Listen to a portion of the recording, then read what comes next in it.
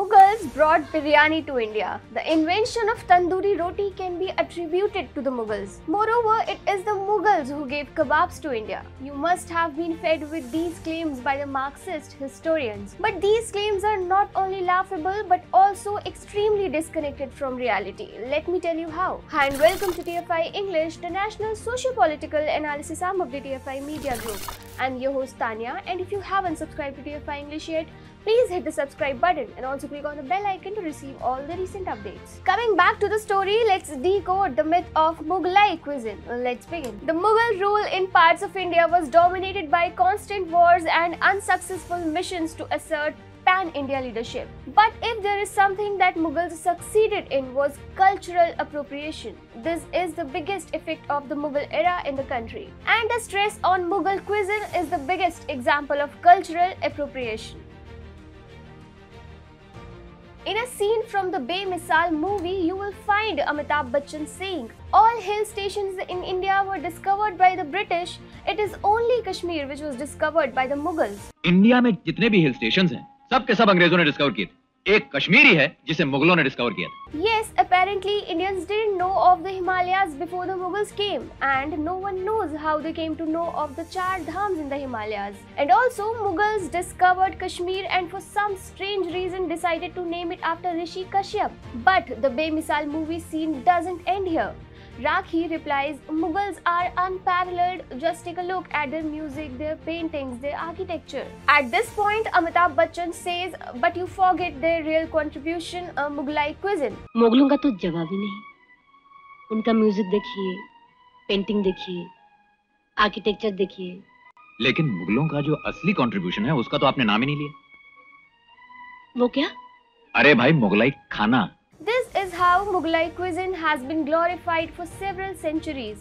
So let's debunk the myths around the contribution of Mughlai cuisine to India. The popular perception is that Mughals brought kebabs to India. Some even claim that they popularized non-veg delicacies in the country. But if you go through Indian history, you will find several instances of hunting by popular kings like Raja Dashrath, Raja Dushyant and Raja Parikshit, who was the son of Abhimanyu and Uttara. There was actually a glorious Mrigya tradition in India. Now, if kings in ancient India were hunting hog deer, wild boar, chinkara and black buck, it actually means that they ate meat. Monarchs used to go on big game hunting. Partridge, duck and quail too were popular as a winged quarry.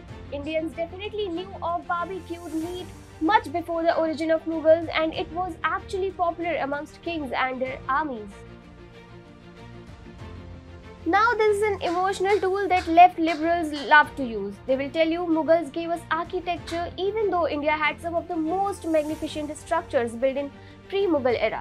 They will then tell you that Mughals gave us literature, but even they can't deny that India gave birth to the Vedas, Smritis, Purans, the Ramayana, the Mahabharata and many other globally acclaimed works of literature before the Mughals stepped into the country. So they will often come up with the biryani jibe. They claim Mughals gave us biryani.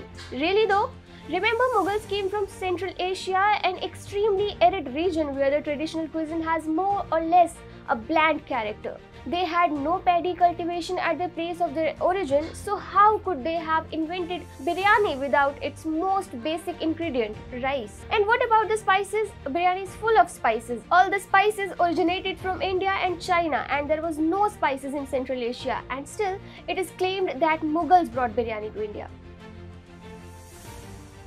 Any average menu has dozens of tandoori roti options, and the so-called food historians have credited the invention of tandoori bread to the Mughal era.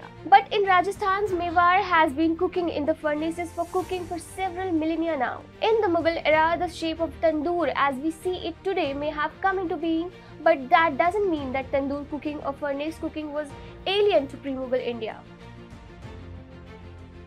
Yes, even samosas are often appropriated as a Mughlai dish. But again, samosa is not Mughlai cuisine. Samosa wasn't known to any part of the world including India till the 10th century. Samosas, however, came into being in the 10th century Middle East. The first formal account of the popular snack was found in Iranian historian Abul Fazl Behaqi's work, Tarikh-e Behaqi. It is referred to as sambosa in that work. Samosa actually predates Mughals. Indians were cultivating different crops, vegetables, exploring the world of spices and hunting animals much before the Mughals came into being, whereas Central Asia was an arid, inhospitable region. But if so-called food historians are to be believed, Mughals with all their culinary skills came all the way from Central Asia and taught Indians how they could use what they were growing or hunting for making food. Yet, in southern parts of India, where Mughals never became much influential, you do not find even a trace of the overhyped Mughlai cuisine. This is what the reality of Mughlai cuisine is, a sham, and its effect doesn't go much beyond sheer cultural appropriation.